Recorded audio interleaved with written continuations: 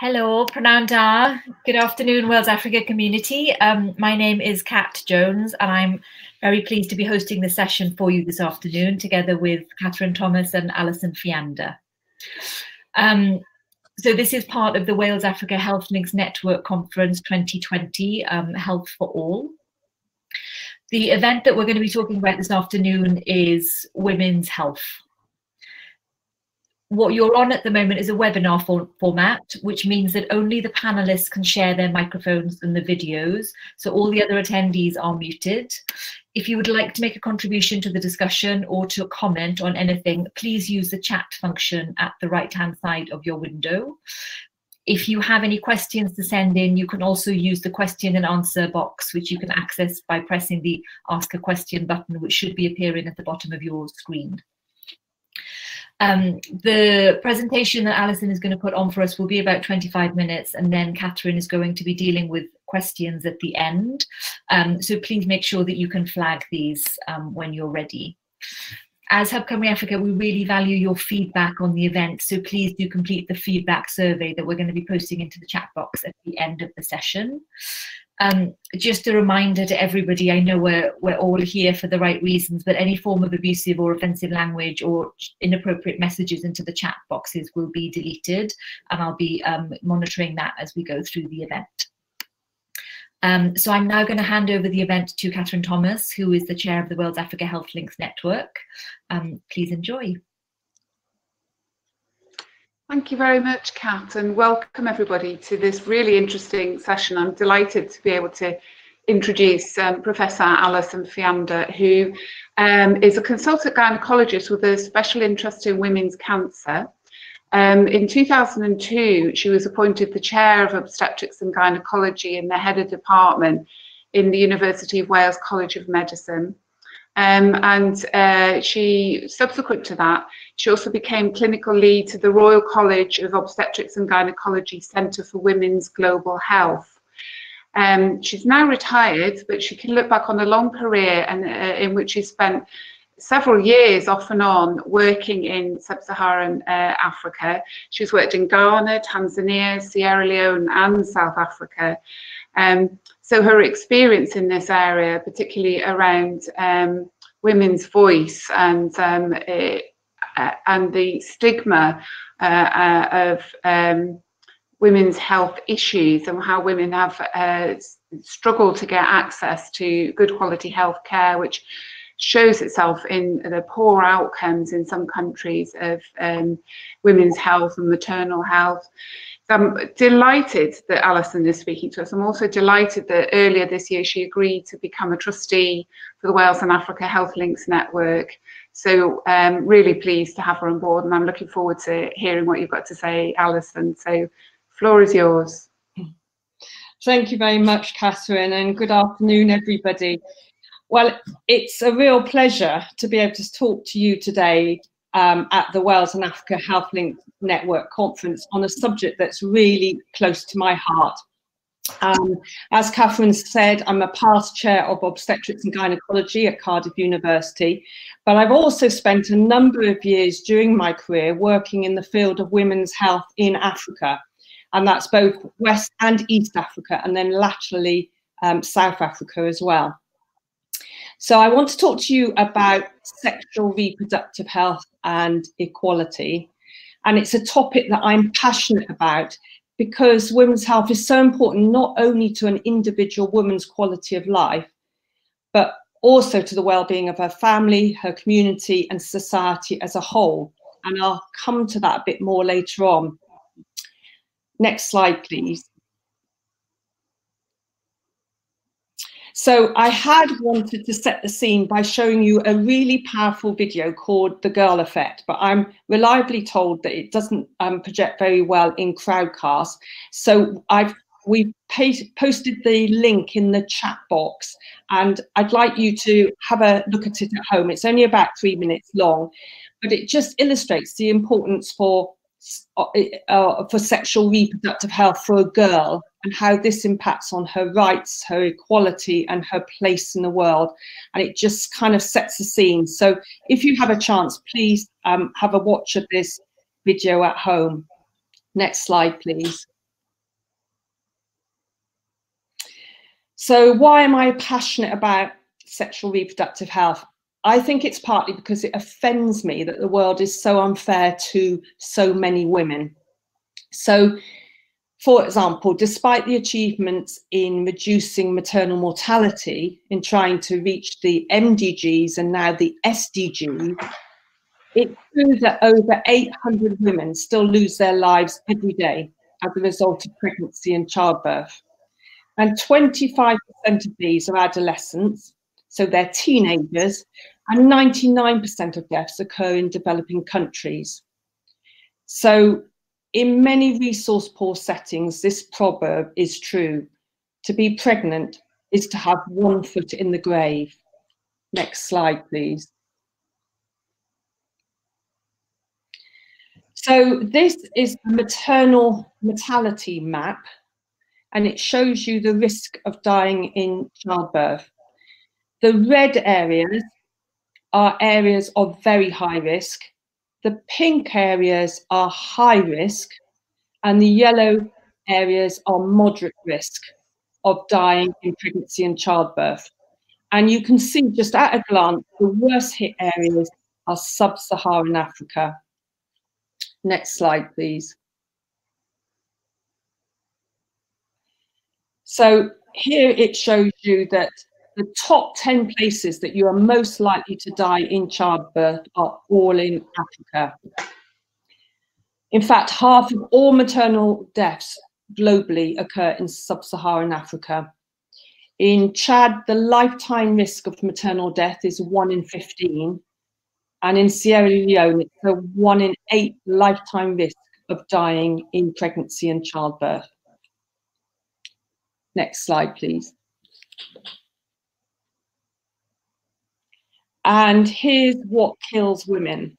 So the top 5 direct killers are hemorrhage, sepsis, hypertensive disease, obstructed labour and abortion. And I want you to note here the relatively high contribution to maternal mortality that abortion makes. So 15% of all maternal deaths globally are due to abortion, and that's mainly unsafe abortion. In some countries, it's significantly higher than 15%, nearing 30%. And that's particularly where abortion is outlawed or illegal. Next slide, please. So in fact, 5 to 6 deaths every hour, day in and day out, are due to abortion, usually unsafe abortion. And abortion is extremely common. So of 213 million pregnancies each year globally, 40% are unplanned. That means 85 million unplanned pregnancies in the world each year. And we know that 50% of these end in abortion, and 50% of these are unsafe abortions. And the end result of all that is 47,000 deaths of women and girls each year. Next slide, please.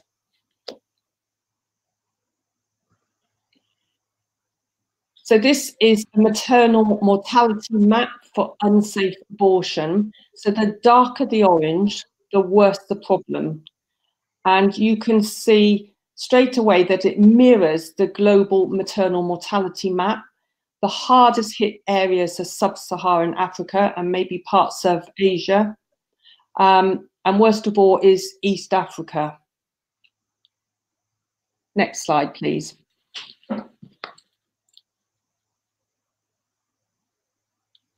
So mortality is only the tip of the iceberg.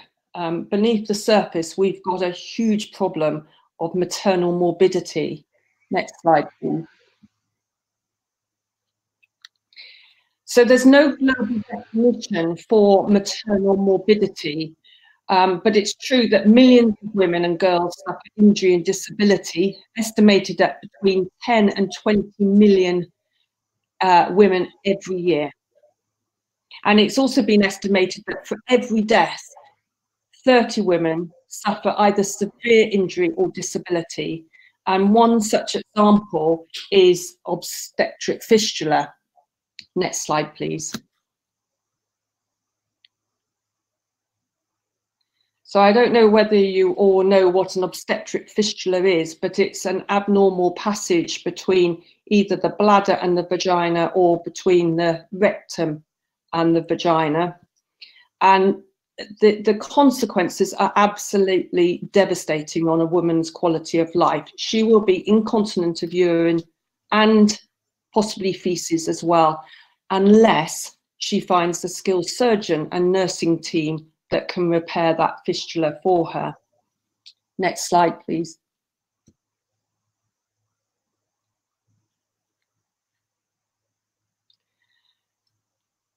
There was a report by the UK All-Party Parliamentary Group into obstetric fistula, and they were so appalled actually by the physical and psychological consequences of obstetric fistula that they called their report "Better Off Dead."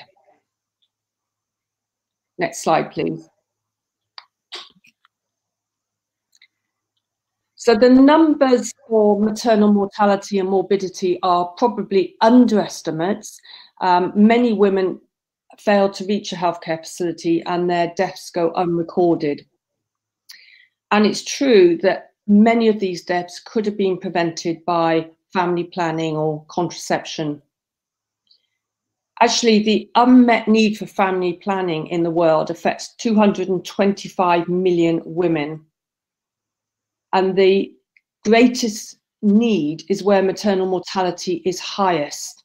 So in sub-Saharan Africa, amongst adolescents, amongst those living in poverty, amongst refugees, and strangely enough, women who are in the postpartum period, because they've just had a baby, they need time to recover from that pregnancy before they become pregnant again.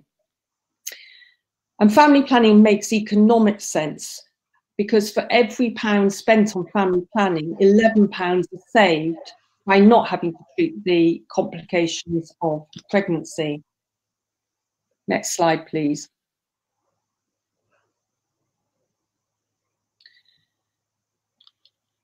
How important is contraception then? Can we just go back one slide, please? How important is contraception as a public health initiative? Well, put simply, it's of vital importance, because if we could satisfy the global unmet need for family planning, we could reduce maternal mortality by 30% overnight, because unplanned pregnancy kills women, and we can prevent them dying from complications of pregnancy or from unsafe abortion by preventing unplanned pregnancies. So it's an extremely effective public health intervention. Next slide, please.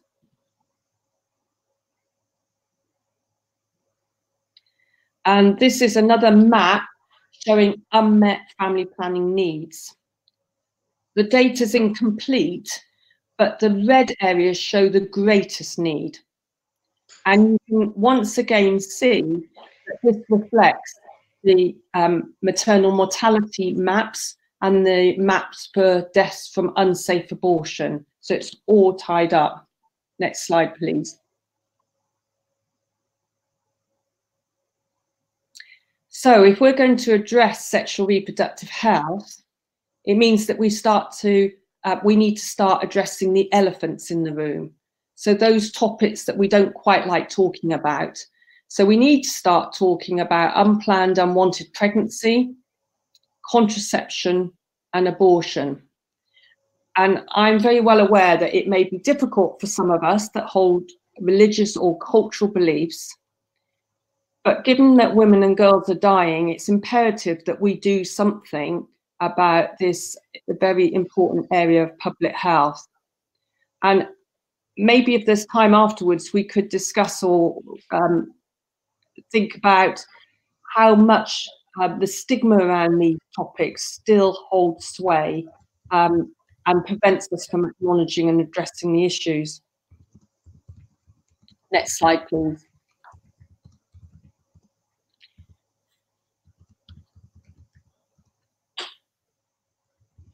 So if sexual reproductive health is so important, why aren't we doing more about it?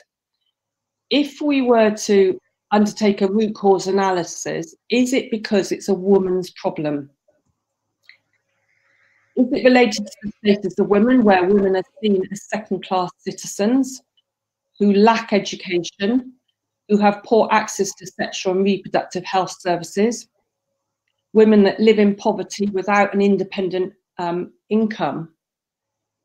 Is it true that even in 2020, women globally die and suffer poor quality of life because they still lack a voice and don't count? Next slide, please.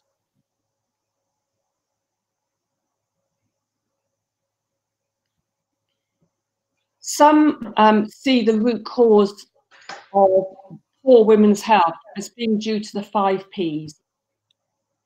The first we've already mentioned is poverty, made worse by fees for health services, fees for treatment, and travel costs. And then there's patriarchy. The United Nations regards gender equality as a human right, and it points out that empowering women is an indispensable tool for advancing development and reducing poverty. There's often prejudice towards issues to do with sexual reproductive health, and I've already mentioned some of the stigma around these subjects. Politics affects sexual reproductive health, and a good example of this is the global gag clause in the United States.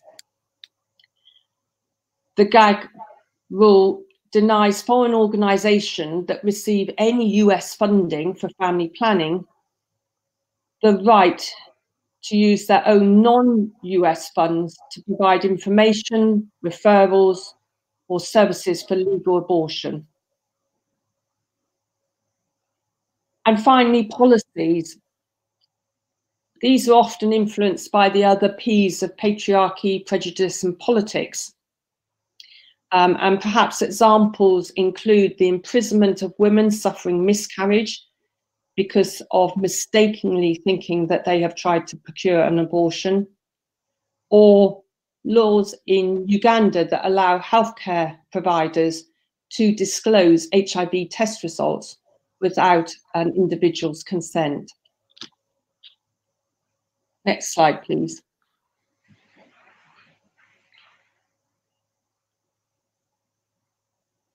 So if you're interested to take this further, I can really recommend this book. It's called Half the Sky by Nicholas Kristof and Cheryl Woodun. And they assert that the need to address the status of women is fundamental to global development and stability. It's subtitled How to Change the World. So if any of you are interested in saving the world, you need to read this book. And actually what's really encouraging is that this book shows things that we can do right now. Next slide, please.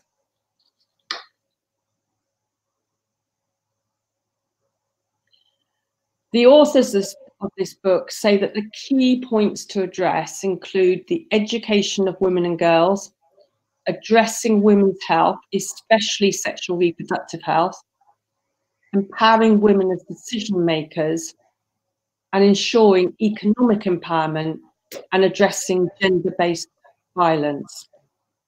Next slide, please. So this means standing up for women's health, not missing opportunities, addressing the elephants in the room, and ensuring that sexual reproductive health services are afforded high priority, and that the healthcare providers providing these services are valued and supported. And this is often not the case. So healthcare providers working in the area of reproductive sexual health or in women's health are often stigmatized, and there's prejudice against them, and they're not supported very well. Women's health is also important for environmental sustainability and mitigating climate change. And it might surprise you that I say that, But what I want to do now is introduce you to a project called Project Drawdown to show you why. So if we could have the next slide, please.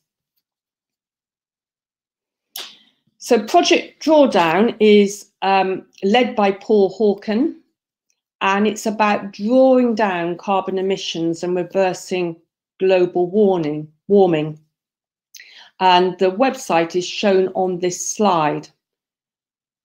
The project models the top 100 solutions to reverse climate change across 7 different sectors or areas.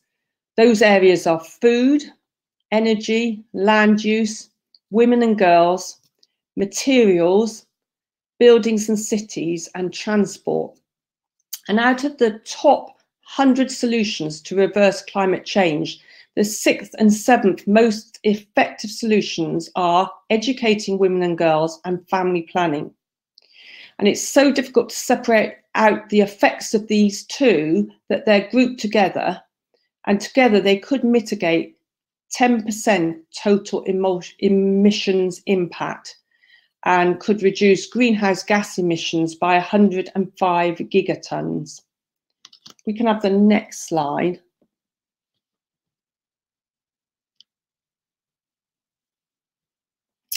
So this is a pie chart showing the relative reduction in carbon emissions by solution, and it's color-coded by sector or area. So the red bars, for instance, are the food-based solutions. The yellow bars are the energy solutions. And the pink solutions relate to women and girls. So you can see here that family planning and educating women makes a very significant contribution to reversing global warming. And taken together, they can reduce carbon emissions by 10%. And I think the other thing that's important to bear in mind about Project Drawdown is that these solutions are not things that are waiting to happen or waiting to be discovered sometime in the future. They're all solutions that are doable now. Next slide, please.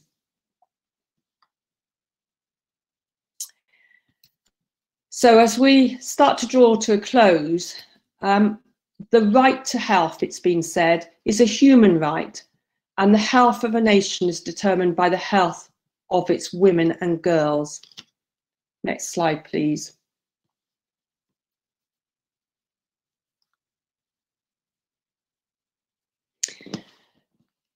Professor Fatela said this. Professor Fatela was a past president of FIGOS, that's the International Federation of Obstetrics and Gynecology. And he said, women are not dying of diseases we cannot treat. They are dying because societies have yet to decide that their lives are worth saving. Next slide, please.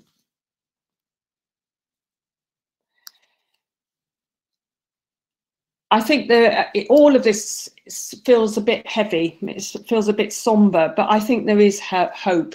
Next slide, please. And I think the SDGs give us hope. SDG 3 and 5 are particularly applicable to women's health.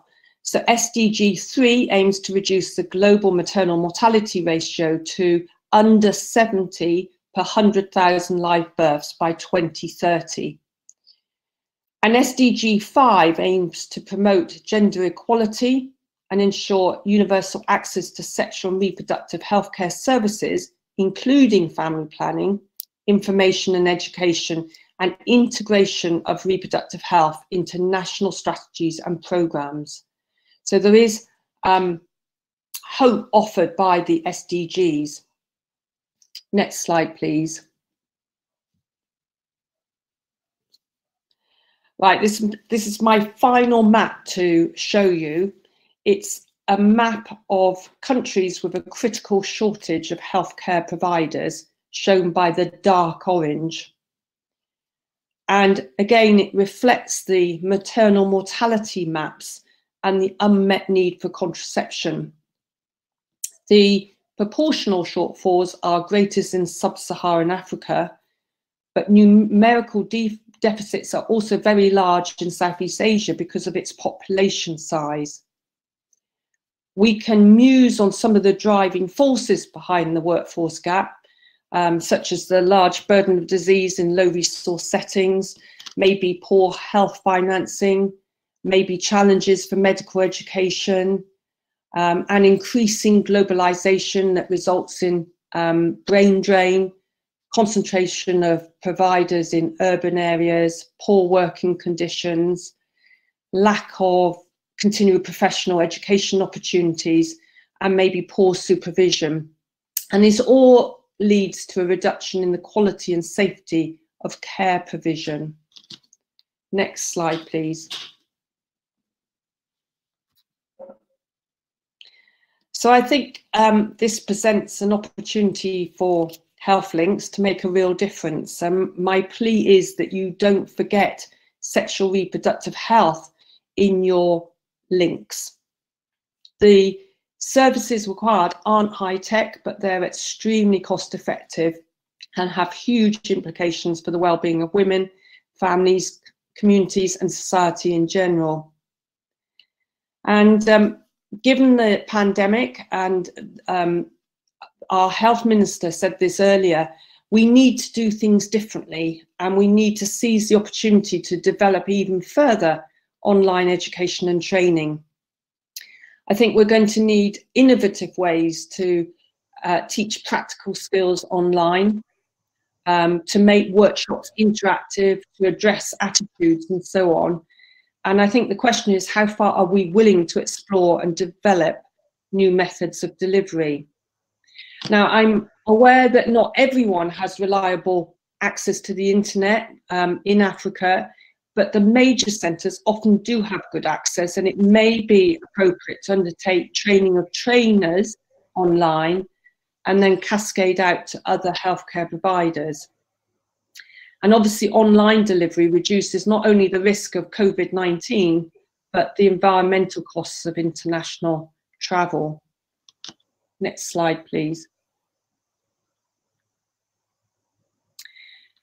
So I'll just leave you with this thought. It's very easy to say that something needs to be done. It's not so easy to find solutions which really work and make a difference. So the challenge, I think, is for each of us to play our part. So next slide, please. And I just want to thank you for listening to a topic that's very close to my heart. Thank you. Wow, Alison, that's a very, very powerful presentation. There's quite a few comments there about how that should be widely shared. And I have to say, even though I know some of those statistics, when you put it so clearly and eloquently, it's absolutely shocking, really shocking. So it's, we all have stories, we've all seen this in real life, and I'm just thinking the last few months, our partners in Lesotho, we heard that after a school strike at the end of last year, before Christmas, about 60 schoolgirls became pregnant.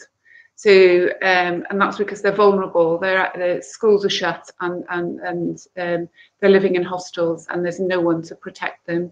So, getting pregnant as a teenager, as you've so eloquently put, is extremely dangerous, and then you lose out on all the other opportunities, and it's a knock-on effect then on the next generation. So, really powerful presentation there. And it made me think, if anybody wants to ask questions, please do put them. There's an ask a question box there, and you can also put it in the chat. So I'm going to kick off with one question, which is, it kind of made me think about the Black Lives Matter movement and how we have all been aware of the racist inequalities globally, but it's become much clearer to us about allyship. And do you think there's something there about how we're all aware of how inequalities affect women, gender inequities affect women. But as you put at the end, we realise I am the somebody. So what's the role for men who are often in very powerful positions in all those 5 Ps you pointed out, in politics and policy and even frontline delivery? What do you think men can do about this in a similar way that we talked about allyship in Black Lives Matter? I think it's men recognising that they can play such a valuable part because they are they're in powerful positions. They often hold powerful political positions, and it's actually saying, actually, these things matter. So sexual and reproductive health affects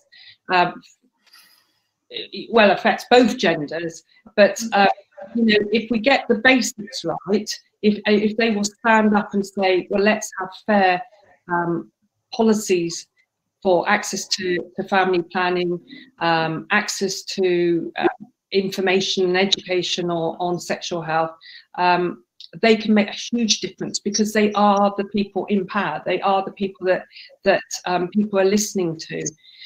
But I think then we need to make that information, the people in power need to make that information accessible to the general population and to the communities they serve.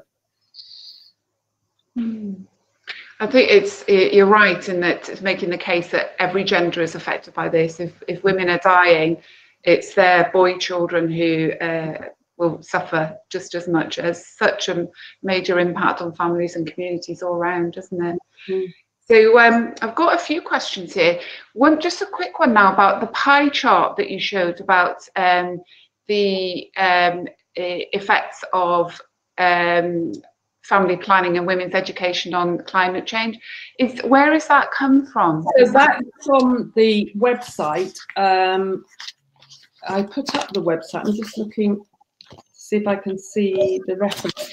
That comes from the website, the Project Drawdown website. So if you were to look at Google Project Drawdown, that pie chart is on there. And it's also got a lot more of the actual data, how they collected the data, how different solutions can affect global emissions, carbon dioxide emissions. That's a powerful advocacy tool, isn't it? There's another question. Could you give some examples of relatively low-tech and inexpensive strategies that we could use? Well, I mean, actually, family planning is low-tech. It's not expensive. But just thinking about family planning, that there are better methods to use. So, for instance, LARC, which are long-acting reversible contraceptives, such as the intrauterine device or the implant, they last for between 3 and 5 years, and that means that women don't have to keep going back to the clinic to get injections or to get more supplies of pills, and the risk is that sometimes these supplies run out or somebody forgets to go and get their next injection. So these long-acting methods are very effective at spacing births out and protecting girls from getting pregnant too early. So there are things just to do with contraception is one area. Another area is that up to 25% of women and girls suffer heavy menstrual bleeding, so heavy periods, and that affects their ability to work. It affects their social, be able to do things socially.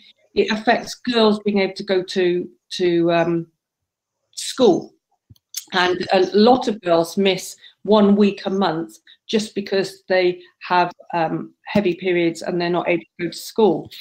But you can control heavy periods either with the oral contraceptive pill or with a medicated intrauterine device, and they're not very expensive. So they're safe, easy, low-tech solutions to use. So there are ways of addressing some of the major women's health issues quite cheaply and effectively. Thank you. There's a linked question here that when you're talking about girls and access to education and how menstruation impacts on that. And the question is, how early should we be raising this in the educational curriculum in schools? And that's both in sub-Saharan Africa and in Wales. And are there issues about how you address both sexes in doing that? That's a really good, I think that's a really good question, because I think we should start really early. I think we should start from the beginning of secondary school, actually, because we know that at 14 years old, 20% of teenagers are sexually active in the UK. So leaving it till sort of sixth form is too late. So I think we need to sort of normalise sexual health education very early on, so from the beginning of secondary school, and add to it, really, because there's a lot I think we could do with not just you know, the sexual health thing, but more about healthy relationships and preparing children for healthy relationships in the future. And I think it's the same thing goes in Africa. We need to start really, really early talking about these things, because I think actually if you talk to girls about the benefits of delaying first pregnancy, you start to empower them to make choices about their fertility, about whether they want to use family planning. So I think start really early and kind of normalize it. And actually that applies to both genders. I think we need to talk to boys and girls about that. Thank you. I think it's, again, it's addressing boys as well, because I've heard of work in Kenya where about domestic violence, and that addressing young boys in school, that had a big impact, because then they then didn't tolerate it and called it out in their families and when they got older. So I've got another question here, which is looking at the links between the health system.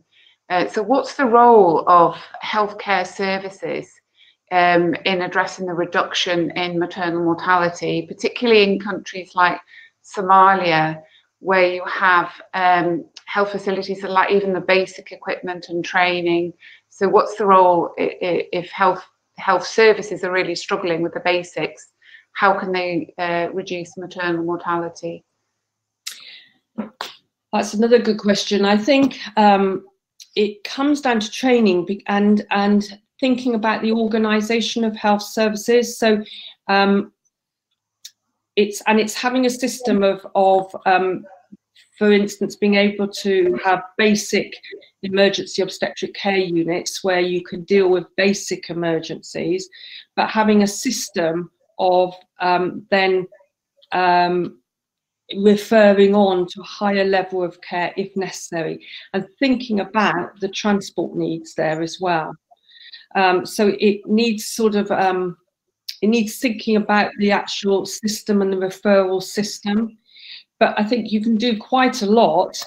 Most women will deliver without fancy high-tech facilities, but they need to be clean, they need to be safe. So I think we can do a lot in training and thinking about decision-making during pregnancy and also in labour.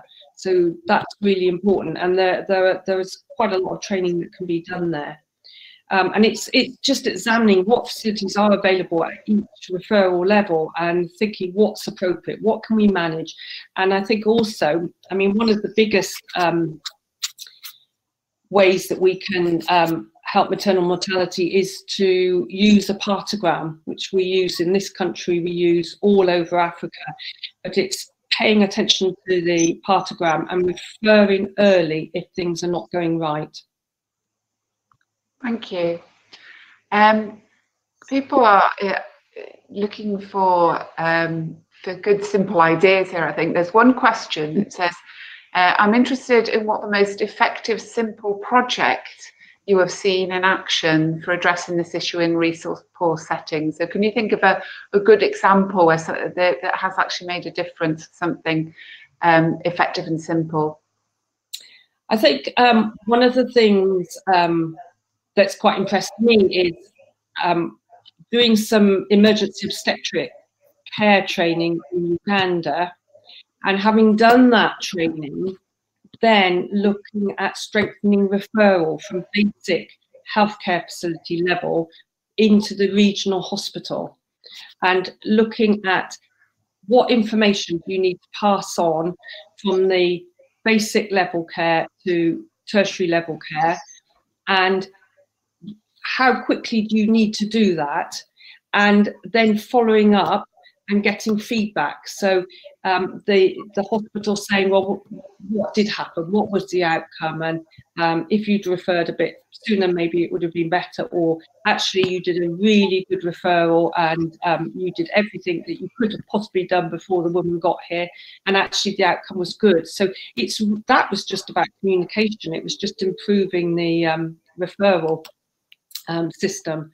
So that's a really simple thing, and that didn't take loads of money to do, because it was just supporting better referrals. Did it have demonstrable changes in outcomes? Well, it's difficult, isn't it? Because long term you're looking at a reduction in maternal mortality, but the tertiary level hospital there thought that it did make a difference and that they had fewer maternal deaths. Another simple thing which the tertiary hospital then felt had made a lot of difference to maternal deaths was implementing the use of an early warning score for women who were post-op, who'd had a cesarean section or who had an obstetric emergency, that they would just have their observations repeated every 15 minutes and a score worked out whether they were getting worse or better. And if they were getting worse, then the doctor needed to come and you needed to act now. If they were getting better, actually those observations could be reduced and spread out a bit more. And that hospital said they saw a real difference in post-operative deaths and deaths after an obstetric emergency. So, for instance, after an obstetric hemorrhage, by just keeping a close eye on the women, they picked up whether they were getting better or getting worse and whether they needed to intervene or not. The thing is that the major causes, the top one is postpartum hemorrhage, the second one is sepsis. That's the critical point, isn't it? Absolutely. And there are simple interventions for both of those. And yeah, sepsis, for instance, it's just giving the antibiotics quickly, getting the antibiotics in, resuscitating them with fluids, and then making sure the uterus is empty. And that's a big way that you can manage sepsis better postpartum. I'm looking at the question. There is somebody who's interested in whether you've got resources on FGM. What I would say though, Alison, is you're chairing a session that we have on Saturday morning, which is we have two speakers debating FGM and attitudes to it and approaches to it. So whoever asked that question, I mean, please do look at the website, and that might be a session that you might want to come to on Saturday morning rather than explore it in detail now. But I don't know, Alison, whether you wanted to mention that now. Yes, the session on Saturday is at 11 o'clock. Yeah, you're very welcome to come to that. We're going to be talking about FGM, both overseas and in Wales particularly. I don't particularly have resources on FGM. I've done quite a bit of teaching on FGM in the past, and I've obviously treated women and managed women who have undergone female circumcision, but I haven't actually worked at grassroots level to look at alternatives to female circumcision. No. So I've got another question here about how do you work with the cultural differences around access to contraception and family planning? I mean, you talked about that, you mentioned it in your presentation, but how do you actually work with those cultural issues? I think, you know, there are almost two groups of people you need to work with. So you need to work with the community, but you also need to work with the healthcare providers, because and the way to do that, I think, is just to get alongside people and exchange ideas, because the attitudes in many countries is that actually only married women should have contraception, and I've heard other people say, well, teenagers don't need contraception because it's not legal to have sex until you're 18. It's not legal to get married until you're 18. And yet just starting a dialogue, other nurses on delivery suite say, yeah, but we had a 14-year-old deliver this morning, or a 13-year-old, and she had an obstructed labour.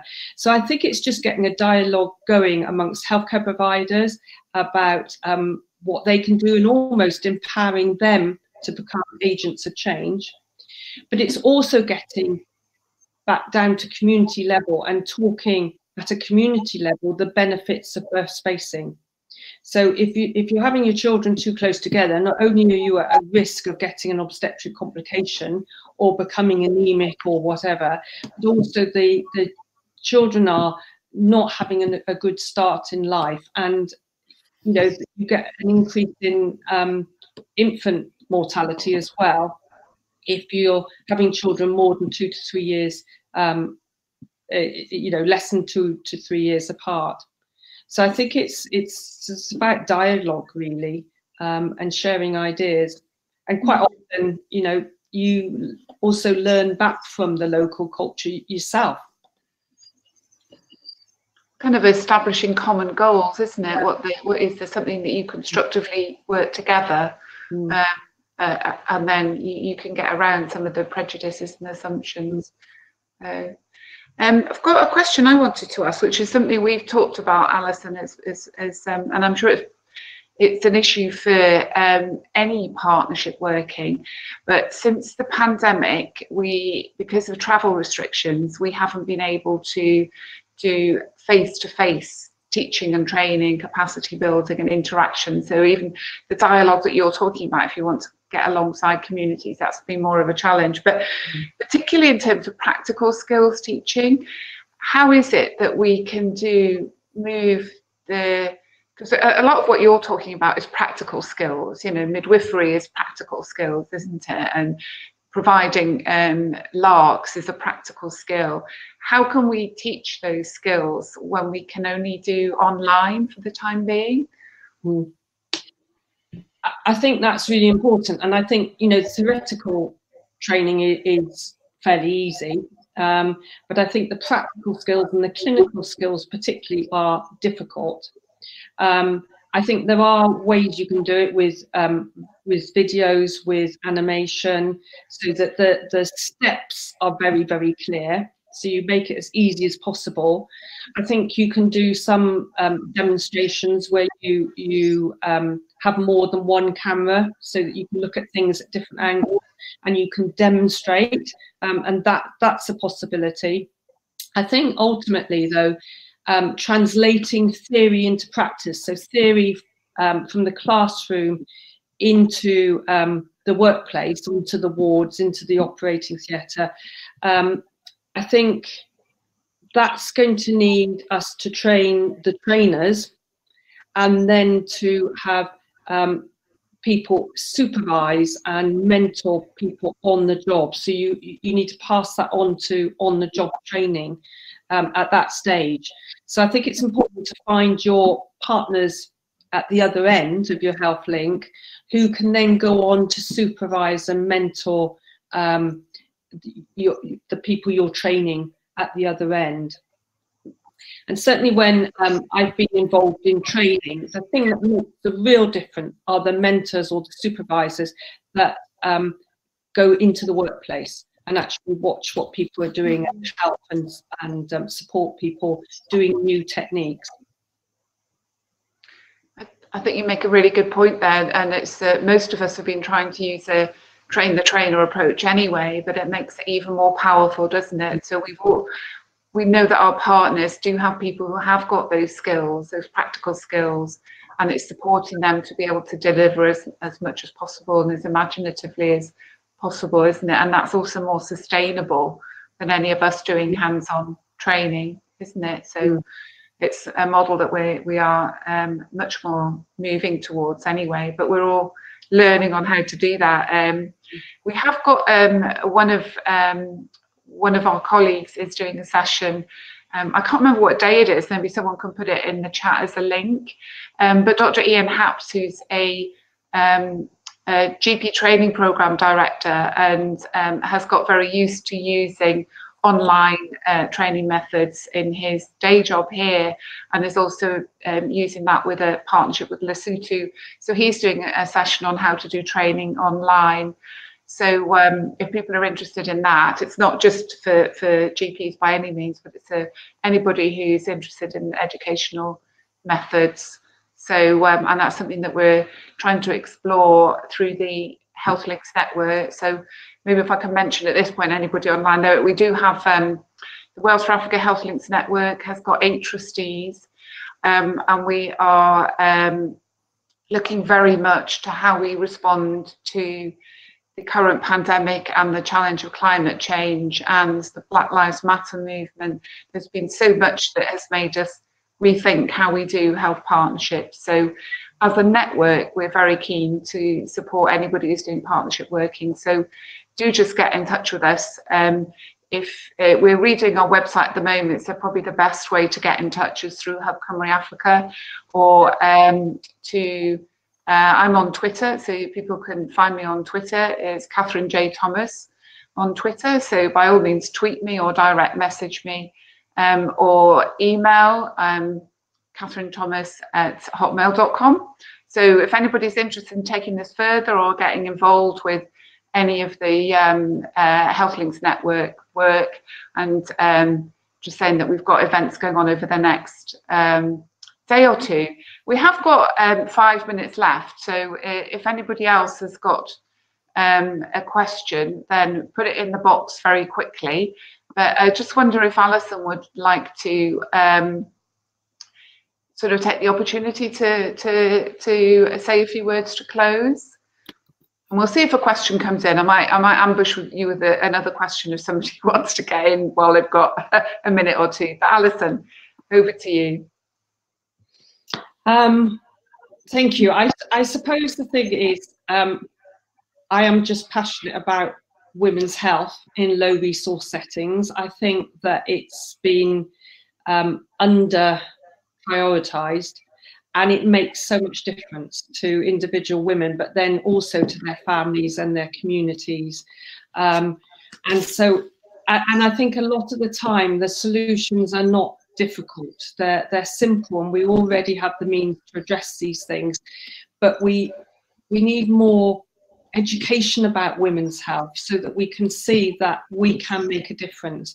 And I think the other thing is that we need to look at our attitudes. How do we feel about women's health? How do we feel about gender-based violence and things that are going on? It may seem or towards prejudice, and do we stand, shouldn't we be standing up against child marriage, for instance, because that's so damaging to young girls' future.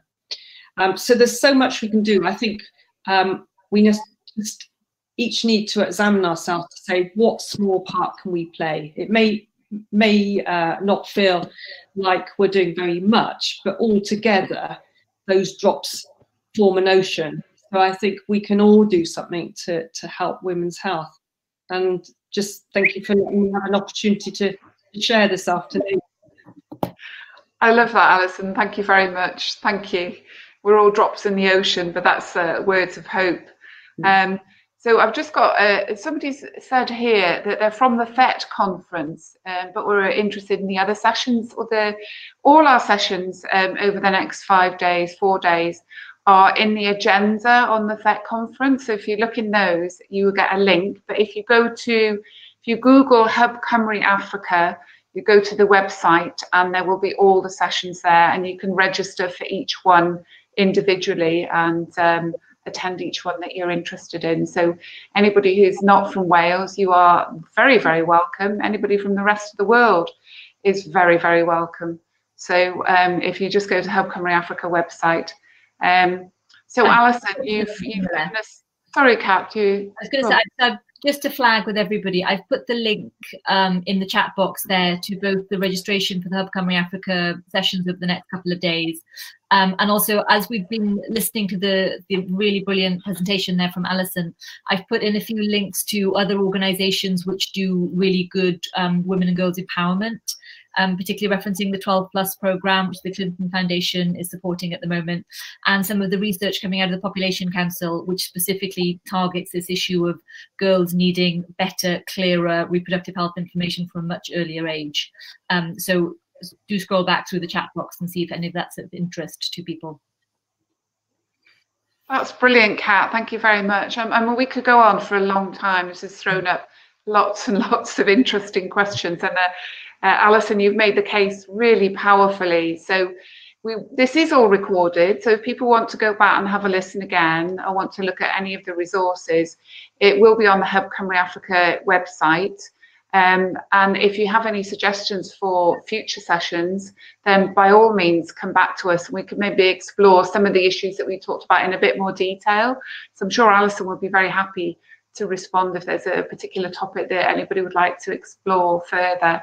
So it just remains for me to say, well, thank you to Hub Cymru Africa for providing support to this event. The Health Links Network is a partner in Hub Cymru Africa, and your support in the organisation has been great. And thank you again to Alison. Thank you. Very powerful. Thank you. Thank you, Alison. And if I can just flag as well that we have a feedback form both in English and in Welsh again in the chat box. If people would like to fill that in and give feedback for this event, we're always interested to hear what you've thought. And thank you, Catherine. Thank you, Alison. Really good session. Thank you. I'm ending the broadcast now. Thank you, everybody. Thank you.